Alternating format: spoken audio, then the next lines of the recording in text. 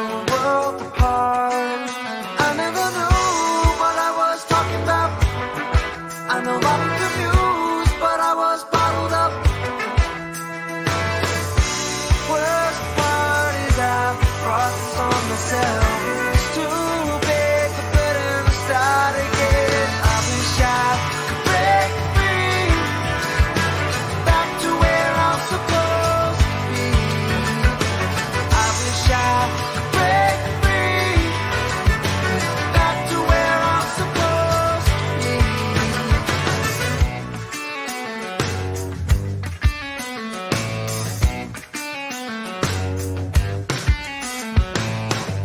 I'm not in my natural habitat. Sometimes I wanna hit the walls. These boots were walking the beaten path, only until the soles wear off. Whoever knew what I had was good enough. Maybe it was too soon for me to be moving on. Worst part is I brought this on myself. It's too big to put in a start again. I wish I could break free, back to where I'm supposed to be. I wish I could break free, back to where I'm supposed to be.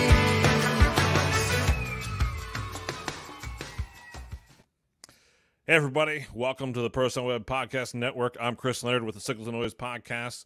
With me, I have Russ Long from the Front of House Fridays podcast. We have some fun stuff for you tonight. Before we jump into that real quick, though, if you're under a rock right now and you weren't aware, but tonight is Red Alert. We make events. Everyone's lighting up their businesses, their homes with red. Contact your congressman. You can go to wemakeevents.org to participate into that. I encourage you to do so. Hence, also why I got red behind me. Also, just a quick shout out. Russ and I are wearing shirts from the clinic. Go to therotaryclinic.com. We really support what it is that they are doing for our industry. And they are here just for our families. They're here for our roadies. They're doing a good thing. So make sure you go check them out. So if you're not familiar, Russ is the host of the Front of House Fridays. Russ, what is Front of House Fridays?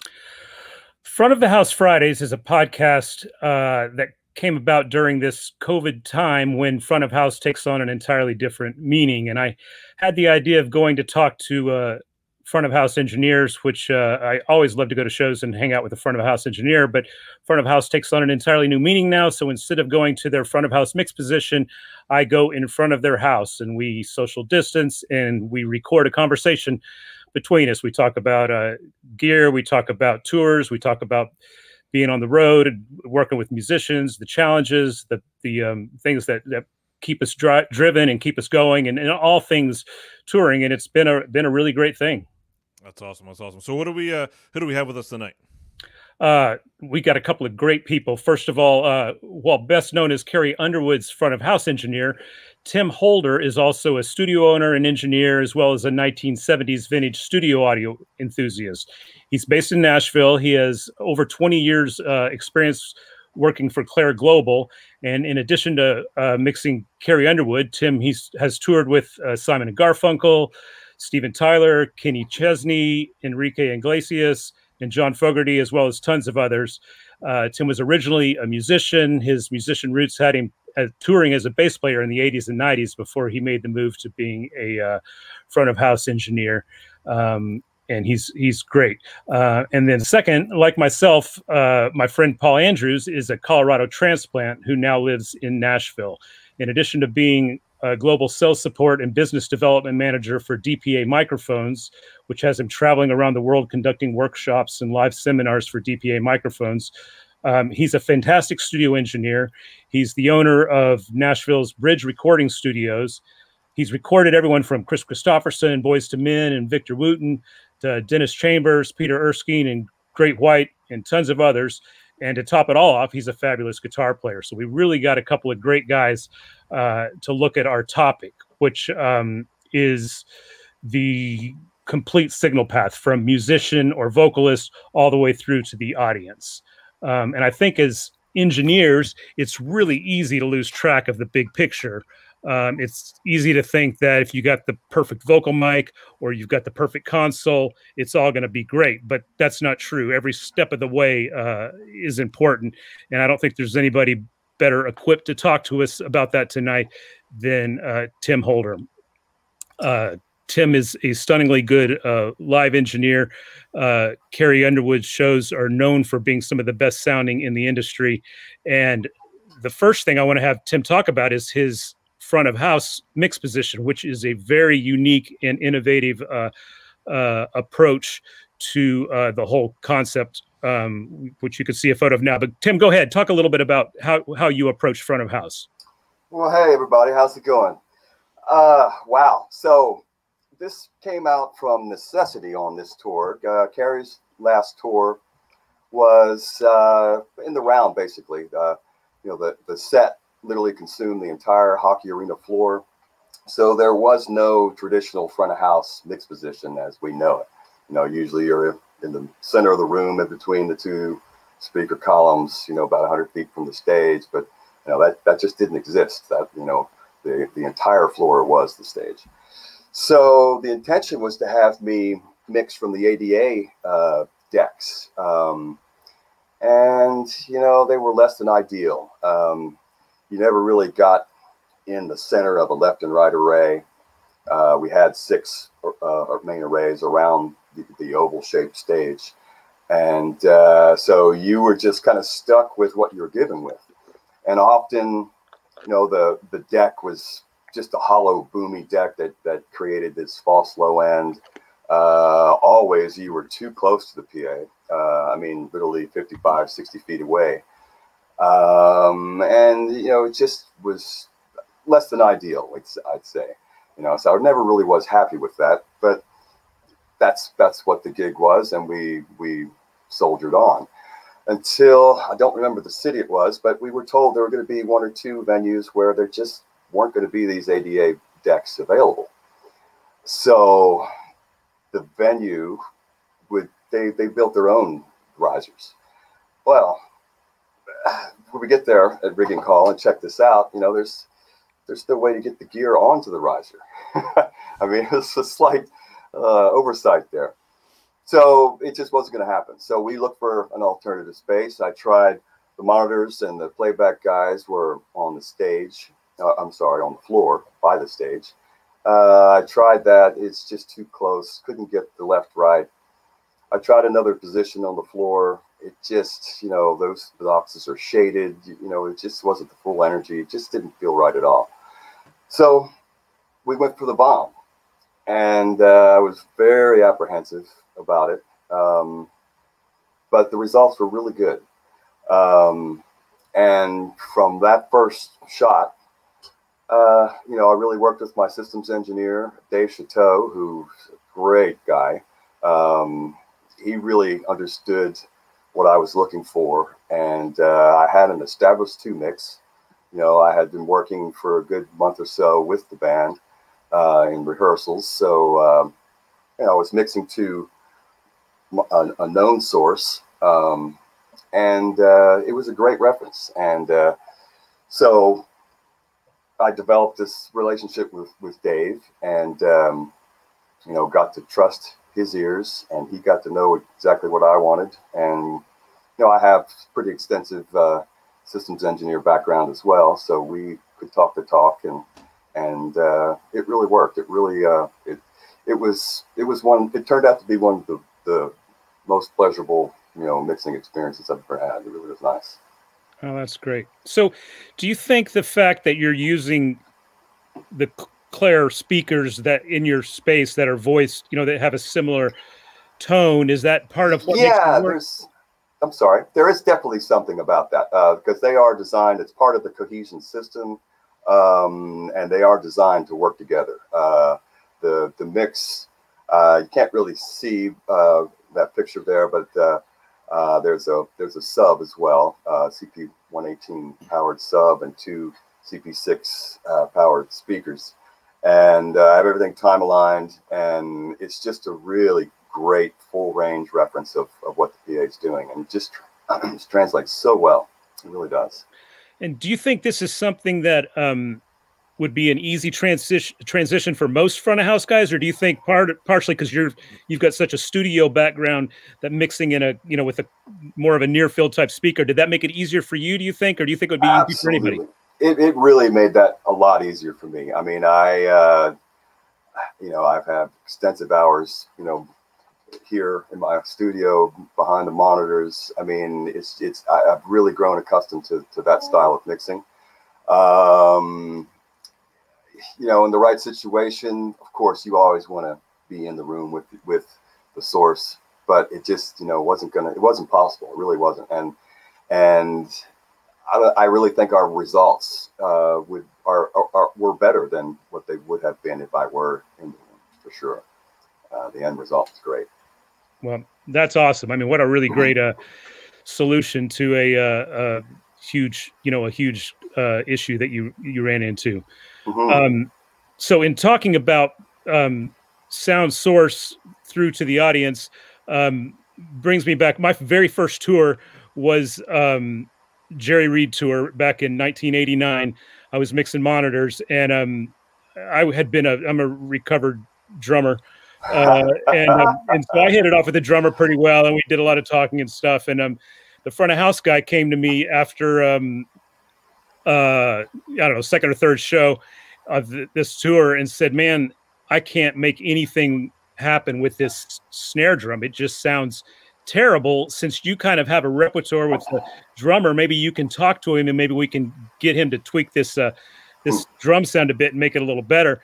So I went up to him, the next day at load in and just said, "Hey, your snare drum." He goes, "Oh man, are you loving it too? It's taken me 10 years to get that drum head sounding that good." And I realized at that point that, there's no change in that. He's had that drum head for 10 years. He's finally happy with it. We're going to have to figure out a way to make it work outside of, go a different path, whether it's switching mics or inserting something or whatever. But you guys have Paul or Tim, you guys have any examples of a situation where you found yourself having to make some kind of a change in the sound source, or where you had a repertoire strong enough with a band member where you could suggest some change or something that you really needed to do to make the situation better? Myself, I mean, yeah, you often do run across these types of situations, and you have to be so political and correct. I mean, like you say, the wrong word just would have destroyed, the guy's opinion of his snare there. And you really have to be careful, to dance around the artists and their feelings. That said, always an honest approach is the best. And everybody wants to make the sound as best as they can, and that's the approach you have to have with the artist when you feel there is a problem. What do you got, Paul?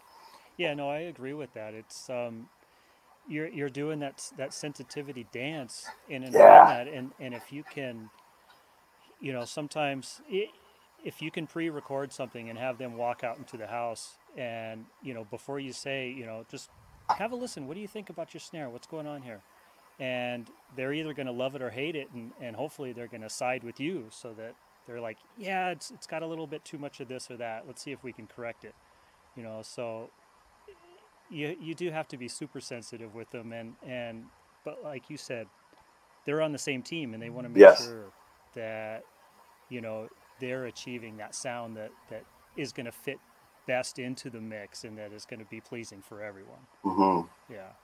And there's a trust factor too, I think. I mean, if you've toured with somebody for 5 or 6 years or whatever, then generally you could be a little more upfront because they know they trust you or whatever. Exactly, but I mean, if it's early on, right. I think that's great words, Paul, that the idea that let them make the call, let them put the ball in their court and let them hear it and realize, oh yeah, there may be a little issue with that.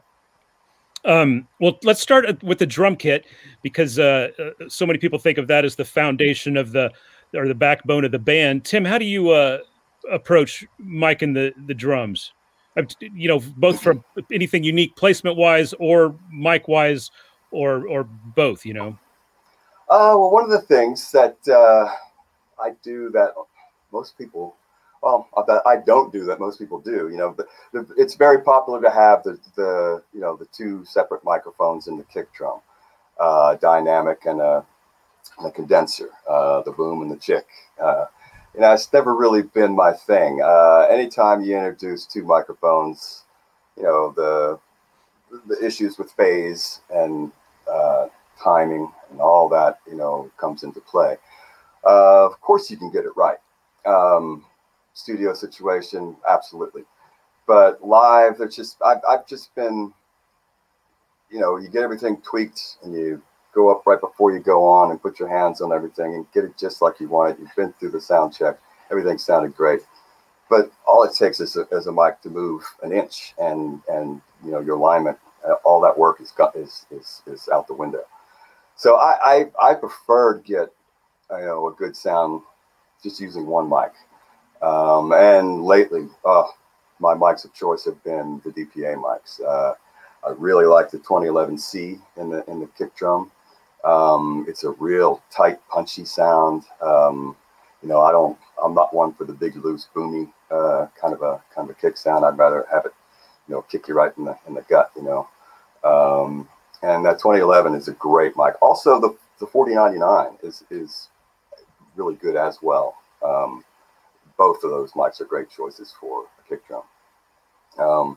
Mic placements, I mean, I prefer to have the mic, you know, right around the sound hole, but you have to be wary of that, you know, the size of the hole and the amount of air. I almost always use a windscreen on a condenser.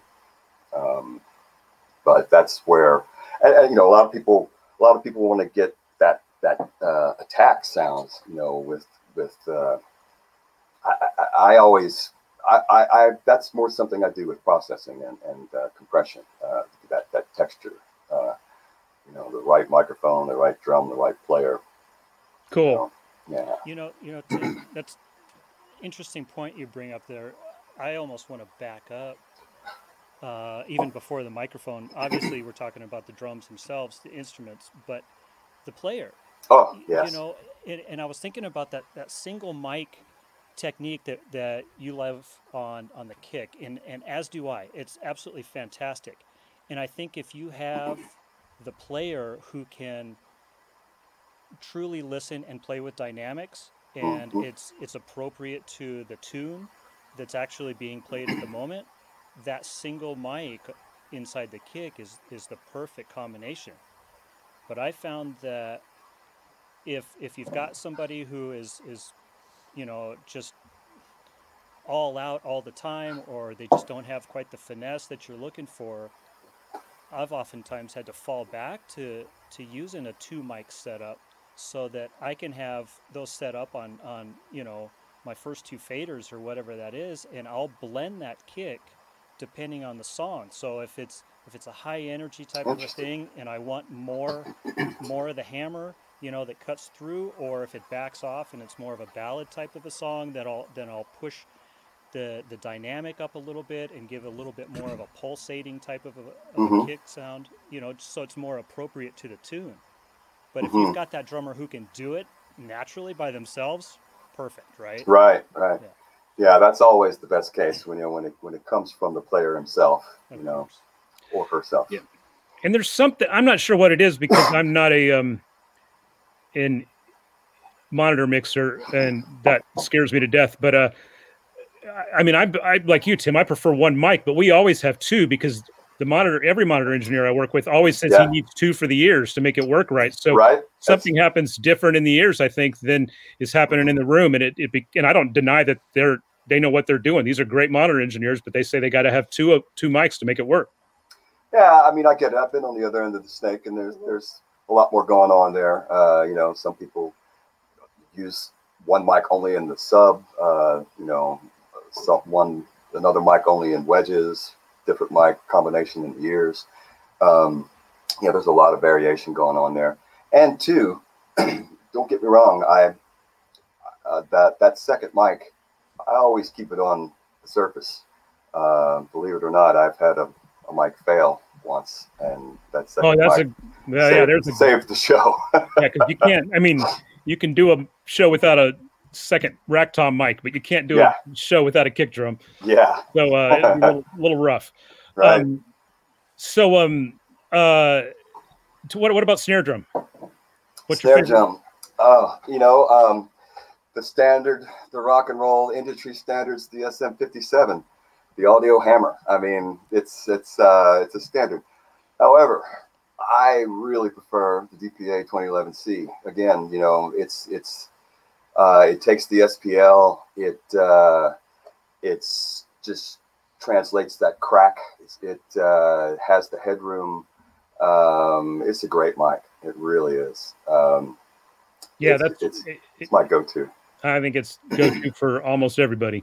It's pretty cool because the C, the 2011C, the letter standing for the preamp. Not to geek out too much, but I think part of the reason I love it so much on the snare is because it's a transformer-based preamp, right. And the harder it's pushed, it'll enter in those third-order harmonics, which are just an absolute pleasing thing, on anything that's got texture or grain to it. That must be why it sounds so great on guitar as well. I think so. Yeah, Exactly. Yeah.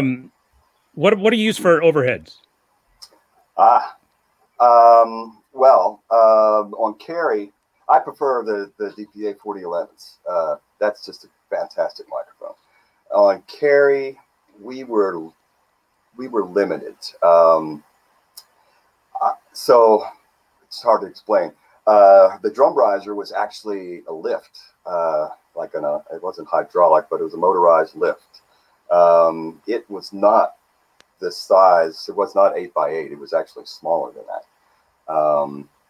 And the kit just barely fit onto this riser. Excuse me. So, I mean, we had to be very, we ended up using, for monitor purposes, the Steger SR2N stereo mic. It's a stereo ribbon.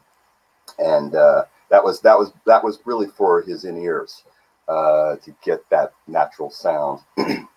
And then we didn't have room to put the proper boom mics up for the traditional type overheads, and we couldn't put them where they needed to be as well. The mic placement wasn't correct. So we kind of went with something similar that the previous tour had used, although as far as the position, we were miking the 3 cymbals underneath, which worked out really well for the ride, but not so much for the other 2 cymbals. I wasn't that happy with what I was getting with the mic placement, and they were Beyer 930Ms, I believe, which is a great mic. It just wasn't the correct placement because our hands were tied with space and that kind of thing. So I ended up using a lot of the Steger ribbon mic, and it was good. It sounded good, but my choice would have been 4011s. It just didn't work out for real estate in that particular scenario. Paul, can you tell us a little bit about? I know you have a pretty unique approach to overheads. Can you talk about that a little bit? Sure. Yeah. So, thinking about the 4011s or any other type of cardioid, I think it's super important to make sure that you understand what you really want to represent within the overheads, because a lot of people mic thinking that they are overhead mics when they actually are ultimately becoming cymbal mics, right? So depending on the way they want to process them, or depending on the proximity to where they actually are placing those, is it above or below the cymbals? Well, or are you trying to capture the entire kit as an ensemble? And if that's the case, thinking about a really transparent cardioid microphone, one that has both good and on and off axis representation, I think is super important, because the way that all comes together is it's going to remain in phase as long as you've got your positioning properly. And so one thing that I really like to do is I like to not only measure the distance from the center of the snare up to my left and right overhead, but I also like to pay attention to the distance off of the toms. So as you can see here in this picture, I'm making almost a triangular fashion. This looks really funny from, you know, if you're sitting behind the kit or standing in front of it, because you're like so used to seeing this traditional look where these two are like right overhead and they're like perfectly, you know, balanced between the kit and so forth. And this looks like somebody maybe pushed one out of the way, you know. Tim's laughing because we have a funny little story. Paul and I worked together at the latest NAMM show, and DPA provided all the mics, and Paul and some of his compadres did all the miking, you know, in between the set changes and everything.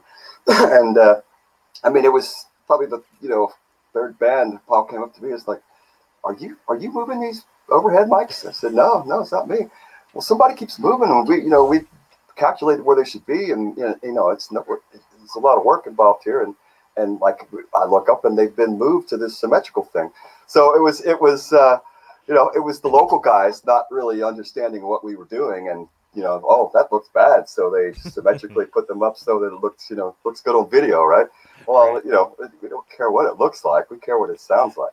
And I do have to attest, you know, having used this method, you know, Paul's actually did the mic placement. It is the way. I mean, I really like the way, you know, I like to keep those overheads open, and you're really getting a summation of the entire kit, and the right placement, the right microphones. It just sounds amazing, in phase always. So Tim, when you're doing the different scenarios where you have to undermic the cymbals versus the overhead scenario, you know, when you're doing overheads, I imagine you're trying to get, like what Paul was saying, the whole kit versus when you're going under the cymbals. I think that kind of goes out the window, right? At that point, you're only focusing on the cymbals at that point, right? Honestly, I was so unhappy with that I really didn't use it. I used the ride microphone, and I relied on the stereo rhythm mic, which sounded very pleasing. Actually, it is a very soft sound, and added a lot of,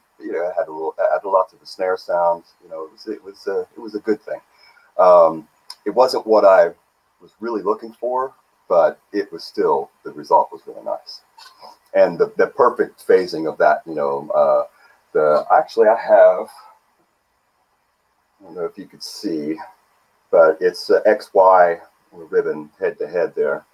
So it's a fixed stereo pattern, and you know, it sounded really nice. That's great. Yeah, I've got one of the Royer SF12s that I use on drum overheads a lot, and it's the same XY and works fantastic, and it is, and great image, and really works. Very good image. It was really great for the monitor engineer, and the drummer just loved the way it sounded. I think drummers love those a lot. Yeah, absolutely. So Carrie's guitar setup, you're mostly fractals, right? Or do you have any real amps on stage? Not a one. Actually, the steel, excuse me, the steel player has a small amplifier. Actually, it was buried down in the stage in a ISO cabinet, but that was the only actual analog thing going on. And go ahead. Well, do you like that? Is that your preference, or would you rather have real amps, or what are your thoughts? I would much prefer real amps. Yeah. Now, don't get me wrong. What our sound was excellent. It was perfect for this type of show. There really was no home position for the guitar players. There's no amplifier. They're moving and working the entire stage throughout the entire show. So there's no place for a pedal board. The only home position thing may be like a vocal mic for one of the guitar players who's a singer. So yeah, all the pedal changes, all the lead patches, all that it happens remotely, and for those reasons, that's the right system for that type of band. Now, I much prefer a real amplifier and the right microphone. And what is your preference microphone wise if you do have a real amp? Again, it depends on the vibe, the type of music we're playing, the guitar player. There's so many variables. But again, I tend to avoid the dual miking thing. You know, yeah, in a controlled situation, yes, you can get a really great sound. But you know, I've had so many issues with that sound changing after I walk away that it's just beyond my control. So if I can get it with one microphone, that's where I'm going to go. And that has everything to do with placement. So I would say my go-to, you know, under any situation, again, the DPA 2011C, you know, that's not going to, I'm not going to lose with that mic. There are other mics I would use in certain situations, but that would be my first choice for sure. I do like a ribbon mic on you know, like a ribbon mic's a great way to get, if you have a thin sound, edgy sound, that's a great way to soften that up a bit and add a little bit more bottom. Yeah. So, you know, but that's, you're coloring the sound at that point. You know, that's a tool. That's a paintbrush. Right. And what about vocal mics? What's your go-to vocal mic? Oh gosh, we had Carrie on the de facto. Excuse me. It was the 4018 VL. VL is the flat response. Lit for L for linear, I guess. They have another. Just the V has a slight bump in the top end there, but we stuck. I really liked the flat response of that mic. You know, Carrie's got an extremely powerful voice. Her mic technique, you know, she pull that microphone out at an arm's length, and her full voice, you know, she's just pegging the input. So she really works that mic. And in all situations, it doesn't matter if she's right up on it, arm's length away, you still have the fullness, the full proximity effect is there. And just, there's nothing you could do to that mic that it's just always in phase. Whatever it hears, it's hearing it well. That's the only way I know how to put it in a non-technical way. You know, you get off axis on a lot of mics, you know, the edge of the pattern, it just, you know, things don't sound right. Well, that's not the case, you know, with these mics. That's really why I like them. The other thing I really noticed with the de factos is that they're musical. Not, I mean, of course they sound great on the vocal, but the ambience they pick up from the stage. If you've got a loud stage, there's some mics that sound great on the vocal, but the background ambient noise is just really harsh or edgy, and it's like, man, that de facto, it's all music, everything coming out of it. That's my point. Exactly my point. Yeah, I mean, you know, even if it's going to hear something else on the stage, you know, other than your desired input, it's going to hear it very well. You know, it's going to be in phase. It's not going to be have that that edgy off-axis off-axis sound. Yeah. So it's pretty interesting as far as that goes. Yeah. Well, I know you made I guess we should encourage people. I think you said something at the beginning, Chris, but people can type in questions. If anybody is at home watching this and you want to ask any one of us a question, you know, feel free to type it in, and Chris will funnel it to us. But I know you made the move to Ravage consoles a while back. When did you start mixing primarily on Ravage? Myself, actually on the Carrie tour. It was the first time I actually toured with the Ravage. And God, I just love the way that it sounds like an analog desk. I mean, you see behind me is the MCI, and the Ravage with the Silk, basically is emulating Transformer, and you know, it just gives you that great analog summing, and that's the whole reason why I love the desk. Really that's great. And do you think so? It goes hand in hand with your love for old analog, old analog console, or you know, it's not. It's. I love the fact that the Silk is not like a plug-in. You know, it's a feature of the desk, and it's can be very subtle, but it's something that I want to put on every channel. It just gives it that wonderful analog warmth. And, that's really what I'm looking for in the console. Yeah. That's great. And how else do you use the console? Do you combine, are you using some vintage analog gear along with the console? Or are you using just the console on its own, or what are you doing there? Almost every time I set up front of house, I mean, I always have some sort of analog, external processing. But I like to do analog summing and mixed groups but with this desk, I got rid of all of it. I'm not gonna say all of it. I kept my analog signal chain for Carrie's vocal, mostly because it's a wonderful choice of analog stuff, and it's always right there at my right hand. It's more of a convenience thing than anything else.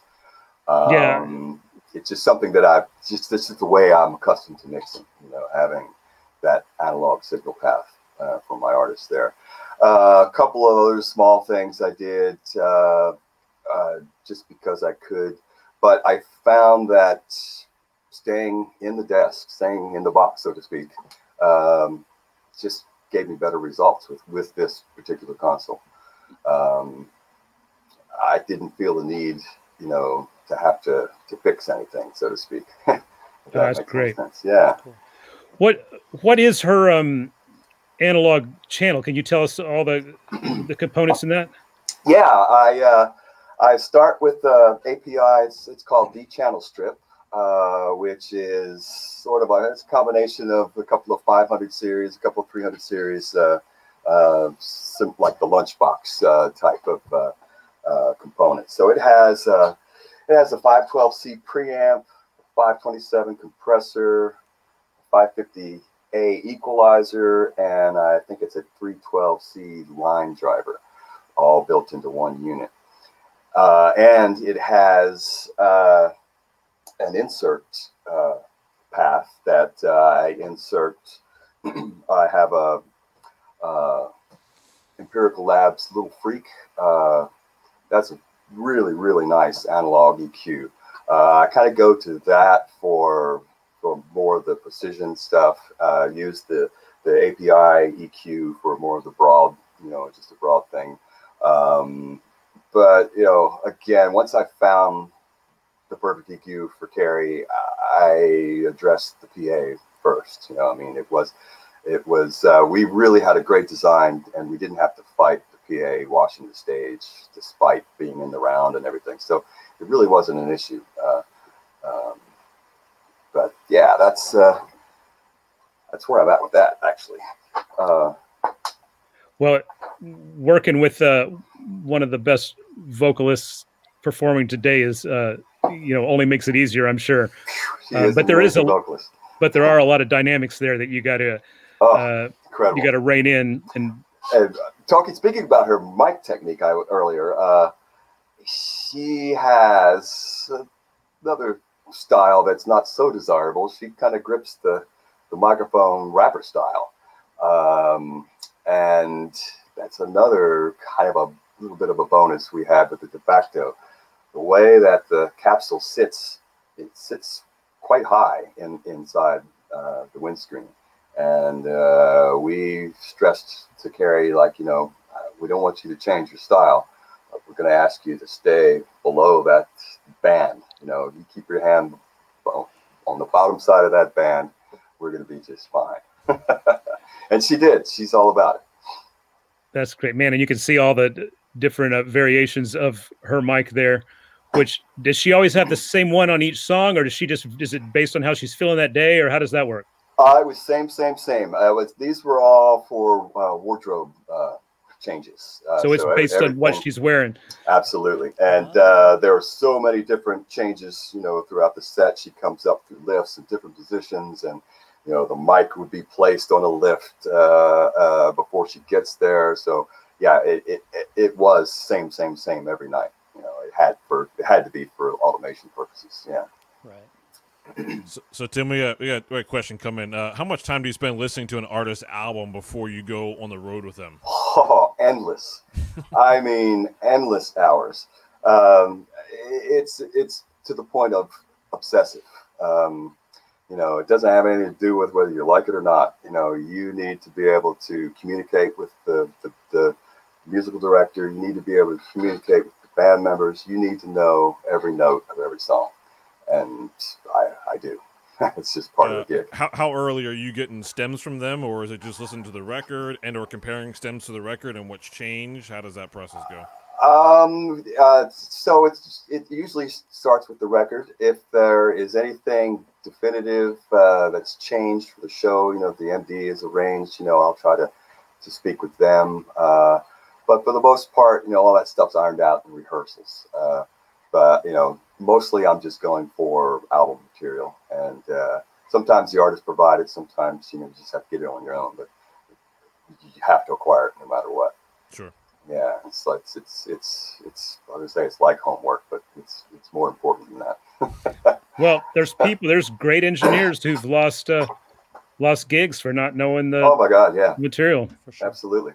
So It's just part of it. Very important. important.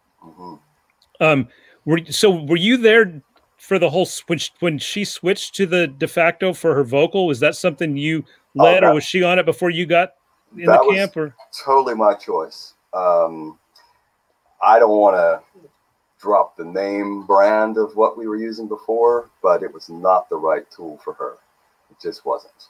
I understand why it was used. You know, it was for monitoring purposes, but it just was not the right tool for her. The way she works that microphone and the way that previous mic would change with the proximity effect and what her grip did to it, it just was not the right tool. So we were very happy with this choice, and so was she. Very, very happy. Tim, who turned you on to the de facto? Do you remember? Well, I used to mix Enrique Iglesias, and I'm sure you know of Eddie Caipo. Oh yeah. I was the front of house guy when Eddie was hired, and that was, I guess we worked together a couple, 2-3 years before I ended up leaving in 2000. Might have been as late as 14. I'm not good with the dates, but Eddie's a fantastic guy. And when Brad got on board, I'm not exactly sure who brought DPA on board with Enrique, but they've had a long-term relationship, and I'll always be great friends with Eddie. And I heard him talk so highly of the de facto. That was when I was looking for a mic for Carrie. That was my top choice, and I really have a lot of respect for his opinion, and we gave it a shot, and I just loved it. Cool. Yeah. Cool. that's awesome. So it's great to hear what you use on her vocal, this outboard insert stuff. If you're not going out of the console, which it sounds like that's basically just her vocal you're doing that with, for other channels, are you using plugins a lot in the console, or are you using just the channel processing, or how do you what are you using on the other inputs? I use a couple of the onboard plugins. Nothing outboard, no waves, none of the external stuff. Just sticking with the onboard plugins. I really like the 1176. That's my go-to compressor for kick drum. It's so fast, and I get the texture and the tone that I'm looking for. It's just my go-to tool. And I had an outboard when I started with, and it did its job, but it just added so much noise, and it was audible. When it happened, just sitting there idling in the house, and so I just, for fun, one day tried the plug-in, and it's like, oh my God, this is awesome. So they really did a great job with it. It behaves exactly like the hardware, and without the hiss and noise. Yeah, it's pretty. They spend a whole lot of time. It's not. It's just crazy the amount of energy they put into developing those plugins, and which it pays off because they do a really really good job. Yeah. And I think it shows. You know, what reverb you use on her voice? Well, I actually was on a PM7, so it didn't have the onboard TC stuff. So I had Claire give me like 6,000 units to, oh, nice. to cover up for that, to make up for that. Yeah. So it's, you know, basically the same. I forget what that verb is called, but you know, you can only have like 2 on one engine. I mean, it's just it's amazing how much DSP that thing uses, but it sounds absolutely stunning. And one thing I actually forgot to mention when I was talking Carrie's hardware signal path was the most important part was the TubeTech CL1B. You know, that was the magic that really smoothed her voice out, took all the edge out, and you know, that was really my go-to piece that's inserted into the API unit. I forgot to mention that. Yeah, that's a great piece. Oh, it's amazing. It just is. And I do use a couple of other plugins. I love the EQ4. That's Yamaha. That's an amazing. It's you know, unlike some of the other, like the Waves C6 and C4 and that kind of thing. I mean, those are all crossover based, but this is just the phasing and everything is just way better with the EQ4. I really like that very much. And the 5045, I use that extensively. Yeah, that's great too. It really is. It really is. One of the, you know, the only feedback issue that we've had would be a little bit of low mid coupling, you know, when Carrie would get into the center. 250, 300, a little of that would build up. And the 5045 just addressed that really, really well. It's really nice. It's a great piece. Do you use the 5045 on anything other than vocals at all? I have. I just put it on a piano before, and it was amazing. It really sounded great. You know, sometimes you have a little, you know, feedback issue, resonation mostly, and it really helps with that tremendously. Yeah, it's an interesting piece of gear. It really is. I've used the hardware version of it on other situations as well, so I was quite familiar with it. Used it with Kenny, actually. Yeah, I mean, the hardware thing was, I couldn't, I mean, I used it forever. Right after it came out, I couldn't believe how great it was. And then I was really excited that it came out in plugin form. And the plugin is exactly like the hardware piece. You know, if you know how to use the hardware, you set it the same and it works the same. Exactly. Yeah, my start setting, you know, it's like, oh, well, that works great. Yeah. So going back to the Kenny Chesney tour before, because that was massive, right? Was it all stadiums? We would. The MO was we'd leave on a Wednesday night. Thursday would be we'd cram whatever we could into a shed. All the trucks would show, you know, and whatever we could get in there, we'd cram in there. And then Friday would be.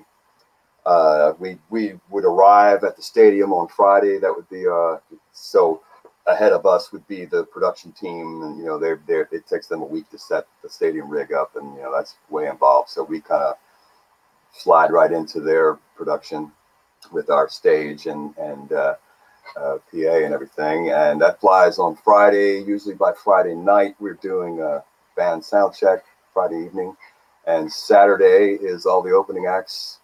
Setting up, sound checking, and doors. Well, first band was on by 5 in the afternoon, and it was a well-oiled machine. And every show looked like that.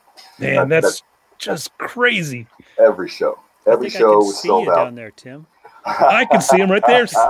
See him with the cap on. So that was Kansas City, and you know that's known as one of the loudest venues, sports venues on the planet. You know the crowd noise. And literally, you know, we made it a point to set our smart rigs, you know, very accurately. I measured 118 dB A weighting for the Ouch. crowd noise. I mean, Wow. crowd Wow. noise at front of house. 118 dB. A-weighting. That's insane. I mean, it was, I had to put my fingers in my ears because it was so freaking loud. Yeah.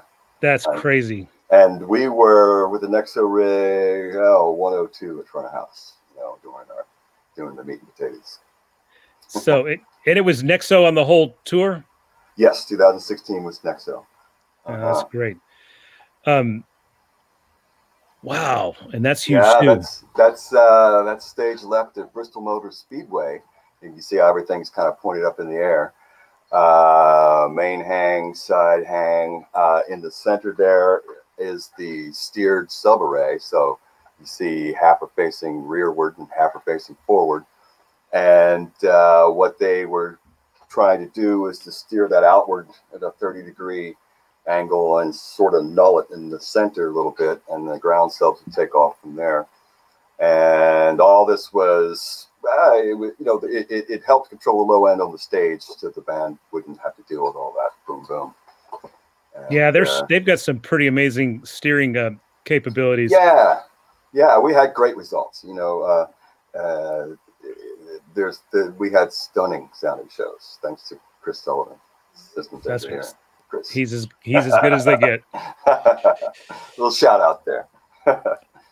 Oh, that's fantastic. And then you went straight from Kenny to straight from Kenny to Carrie. I did Steven Tyler in between that for a bit. His solo thing with the Loving Mary band based out of Nashville here. And whoa, man, what a great tour! What a great band. We did mostly Europe. Did a summer in Europe and did some work in the States as well. But it was a great tour. Really neat vibe and some great people on that one. Yeah, cool. I was working on the. Did you do CMA Fest when he played? No, I wasn't on that. No, that was been right before me. I was working on the broadcast truck for that, and they were out sound checking in the afternoon, and I was so impressed with how well he could communicate with the band, and they were working out a couple of details for the show. And he was, sometimes with a front man, you don't know if they're, super musical or if they're more of just a singer kind of guy, but man, he knew exactly what he wanted. And he was completely, great communicator and worked through this stuff. And was, it was really, really impressive. Yeah. He talks the talk. He's been around it. A lot of people, know enough to be dangerous, but he's, he could really talk the talk. He's a good guy. Yeah, and I could tell he really he was respectful of everybody too, and it was really great to see him. I mean, I don't know, he's one of my, I'm a huge fan of his, and you're always a little afraid when you get around somebody that you're a fan of that they're going to really disappoint you and let you down or whatever. Right. And he was just the opposite. It's like, yeah, that's the kind of guy I was hoping he would be. He's respectful of everybody, and he's also super smart, and and it was really, really great. So, well, so are you going to continue with Carrie once? Yeah, that's the plan. We don't have any definitive work right now, of course, but I will continue on with Carrie 2021, and we'll see what that brings us as far as touring goes. But typically she has every third year would be her grand tour, and where she pulls out all the stops and does this one of a kind set, and just her big tour about every third year, and then she does a couple of other slower years where she does so many other things other than just music, writing books, and she's got her clothing line and her she's just got so many irons in the fire. Yeah, she's a busy person. And Paul, so what are you doing? Is there any new stuff on the pike? I want you to mention that it was amazing to me that so quickly when COVID struck, and there's this whole new that DPA came out with a package which is not specific. I mean, this is not a music thing, but you guys came out with a interview setup that's made for social distancing and everything. Can you talk about that a little bit? Absolutely, yeah. So the 4097 interview is what we call that, and basically it's a miniature shotgun mic in the same form factor as one of our instrument mics, kind of like a 4099 with an adjustable, gooseneck. But the neat thing about it is it attaches to about a 6.5, 7 foot retractable boom pole that it's all just designed and very elegantly put together so that you can capture the interview or whatever that happens to be you're trying to grab, keep the social distance, and not feel like you're going to be compromising your audio quality because of it. So it's a really neat unit. And the team in Denmark who put this together so quickly and really it was in response to what was what we're all going through and wanting to help people continue to be able to work, and because we need to, right? Right. Yeah. But I mean, for a company to be able to jump on an immediate need that quickly, I think is pretty impressive. Well, thanks. Yeah, no, we're proud of it. It's doing well, and it sounds great too. Yeah. Well, so no surprise there. Tim, we got a good question. Yeah. Pavan said, when positioned in the VOM, do you need any acoustic treatment to separate further from the house? Yeah. So it's always a compromise. You're not going to get, this perfect situation on the road. So I carried with me, what I ended up with as my constant, like right behind the desk, I would put up a pipe and drape I'd always get from the house, just to stand. And I had 2 heavy packing blankets that I would clamp to this goalpost, so to speak. And yeah, you can kind of see it there. It would provide sort of a baffle area right behind my speakers. It was a constant thing. That setup was the same every day. Now, if I was in an unfortunate situation where there was a wall behind me or something reflective, I had more packing blankets I could fix to the wall. But that was my constant setup, what I looked at every day, with that blanket baffle area right there. And it did make quite a difference. It gave me some consistency. It really did help. Paul, I got a question for you because people ask me all the time. One of the most frequent questions I'm asked is, what's the best miking setup live for piano? What do you recommend for acoustic piano in a live situation? Yeah, that's a good question. It really depends on the type of performance I think that you're after or that you're involved with. If it's opportunity where you can go full stick on the piano, I'm going to say going with something like the 4018As, something like that, where it's in a supercardioid pattern. The A preamps are going to give you all of the transients, all of the detail that you're looking for, yet maintain a high level of rejection of secondary sound sources on stage.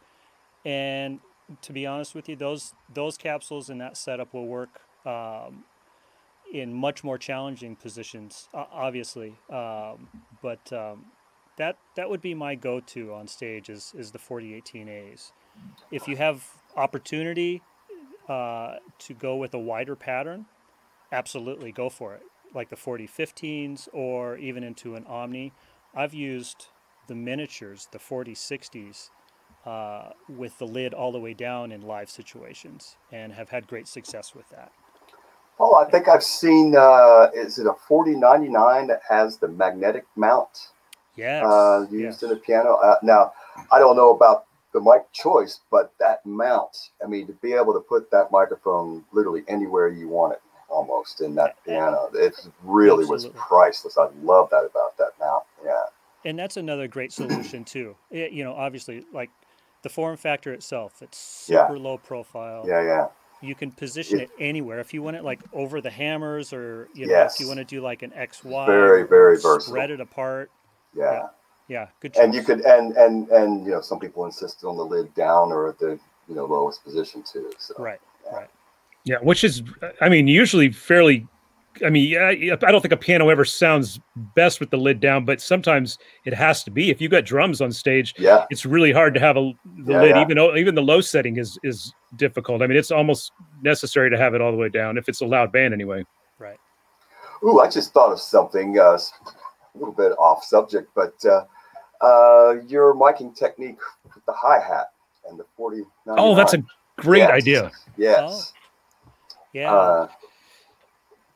The yeah, 4099 on the underneath side of the hi-hat. I just right? love it. Yes. So what I'm doing is I'm using what we call our universal mount with a 4099, and that's basically a Velcro style attachment that attaches itself to the underneath shaft portion of the hi-hat. And what I'll do is I'll just position the microphone, because of the fact that it's in a supercardioid pattern, I'm going to use the null points on the mic to my advantage.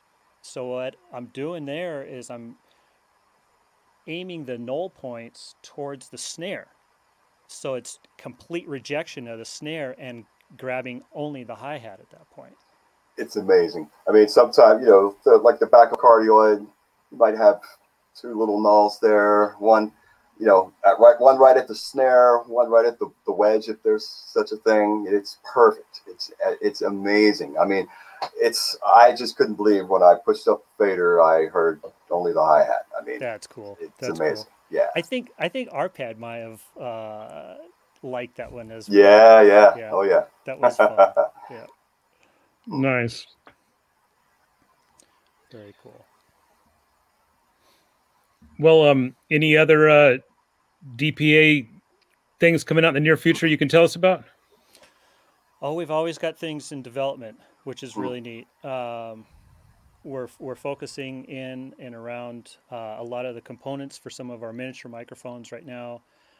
So you'll see more accessories, different things like that coming out soon. And yeah, you just never know. There's some fun things in the works. So hopefully, if NAMM happens this next January, Tim, I hope to see you back on the main stage, because that would be super fun. It may be the next gig I do. But hopefully we'll have something to introduce at that time. Yeah. Right on. Well, it's really exciting to me to, as a longtime fan of DPA, and of course they've been ultra respected in the studio world forever, but it just seems like for whatever reason, unless it was an orchestra, they didn't take off in the live arena until the last, handful of years, 5 or 6 years, and now you see more and more people using them, and I think that's awesome, because it's like they're just as well placed in the live world as they are in the studio world, and I think people are realizing that. So well, thanks. It's really great. Well, and it's guys like yourselves, that are in a sense paving that road, and I think that when you start to understand that phase linearity is so important on stage, and when you're mixing and matching different types of polar patterns with different manufacturers of microphones, there's a lot of variables that are unknown, and it becomes really difficult to maintain that level of control. At least it is for me. Absolutely. You can kind of overcome that in the studio a bit, but live, absolutely not. Everything has to play well together. Yeah. The other thing that, at least what I look for in a live environment, is capturing the source as accurately as I possibly can. So for me, it's totally different than in the studio. Studio, I can play with that color palette. Like Tim, you mentioned earlier, like with the paintbrush to an extent. But when it comes to the high pressure of having to move quickly, having to achieve sounds and go, oftentimes in the live environment, I want to capture what's there, because then I'll know that at least then I'm accurate, and then I can mess with it all I want after the fact. Right. But my source is going to be true to what it's actually happening on stage. Yeah. Absolutely. Yeah. That's great. Well, Chris, how are we doing? Doing good. We don't have any further comments. So let's, just make sure you guys check out the Front of the House Fridays podcast, Signals to Noise podcast, Pro Summit podcast network. We have a bunch going on, and I appreciate you guys hanging out with us today. It's been a good pleasure. conversation. Thank you. Oh, one quick question I just saw pop up. What DPA mic do you like for a banjo? Anyone. I don't think we like banjo. We love banjo. What are you talking I'm about? just kidding. Is there one that's great? There is one, right? The 4099 with the acoustic guitar clip. You know, yeah, it's not necessarily even the acoustic guitar clip. Either the drum clip Sure. works really well on it. Yeah, it's a drum rim actually. Of course, exactly. yeah. Yep. So I'll actually use that in between two of the restrainers and grab that. Yeah, that works really well. If you're in a studio environment and you want to go with a little bit larger diaphragm, I love the 4018. Yeah. Good question. Now we know. All right. Well, thank you guys so much for being part of this, and really appreciate you taking your evening and chatting, and it's been really great. So, and everybody at home, thanks for chiming in, and wish you a good evening. Chris, thanks for making us all welcome. Not a problem. Take care.